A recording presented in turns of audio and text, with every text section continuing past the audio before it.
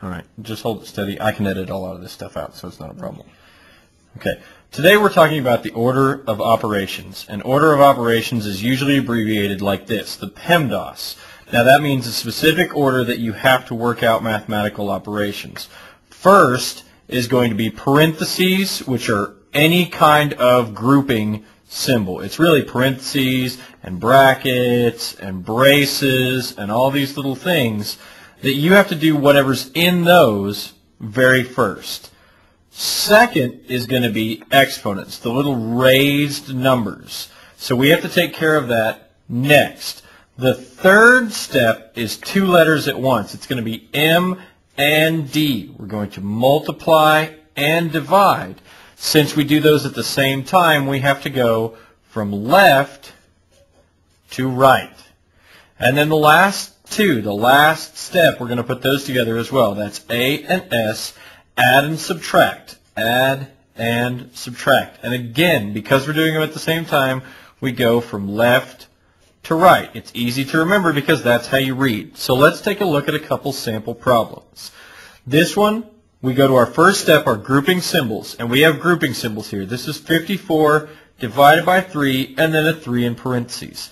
This is the inside one. We have to go from the inside to the outside on our grouping symbols, and it doesn't have anything next to it, so we can't do anything with that. Then we start working from there.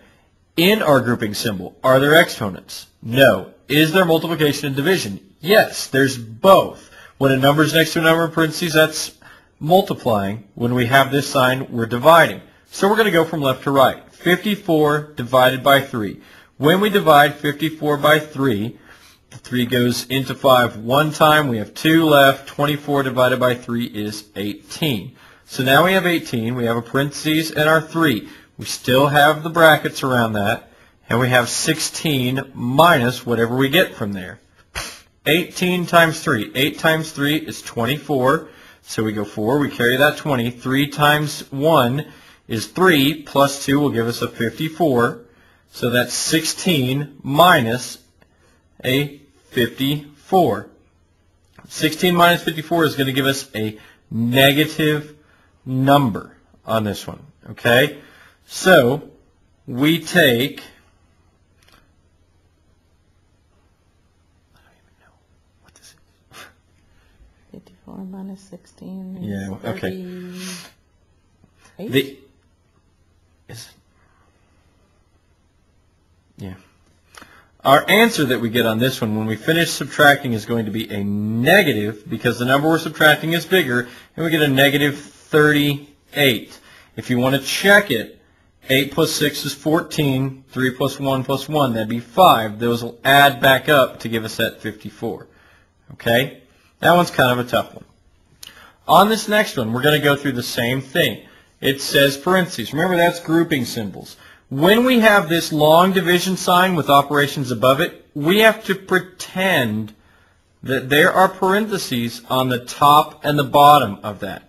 So we're going to reset this up. In these parentheses, it's just subtraction. It's one operation, so we can do that. 3 squared plus 14 minus 5 is going to give us 9 on the top. 5 minus 2 gives us 3. So in this case, we've done our parentheses, our grouping symbols.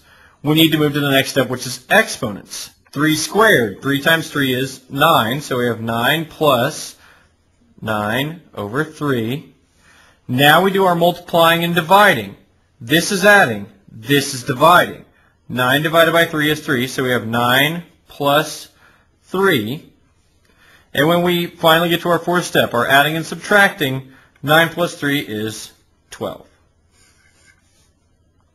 All right, just